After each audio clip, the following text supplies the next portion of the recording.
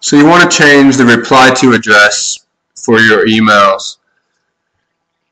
In Outlook Express, go to Tools, then to Accounts, and then select the account you want to change the reply to address for.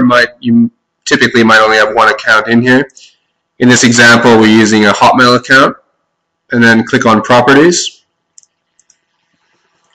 That opens up the Properties window.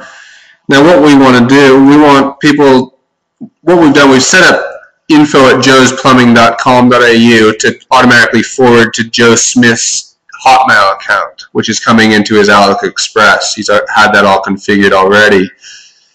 But when he replies to these emails, he doesn't want people to see that he's using his Hotmail account. He doesn't want them to think they're replying to a Hotmail account.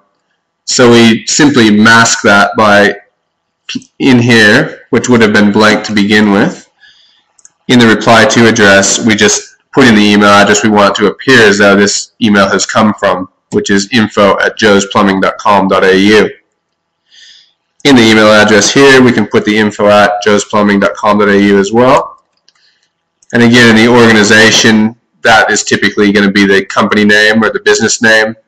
And the name up here might just be the individual's name, or if it's a more generic email address, it might be the company name as well.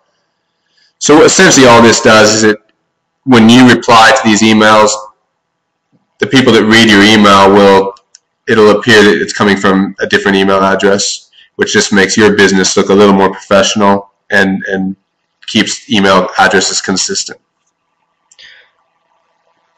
Now we'll click on, just to make this final, we'll click on Apply, then click on OK, click on Close, and from now on any email that you reply to from that address will appear to come from the address we've set.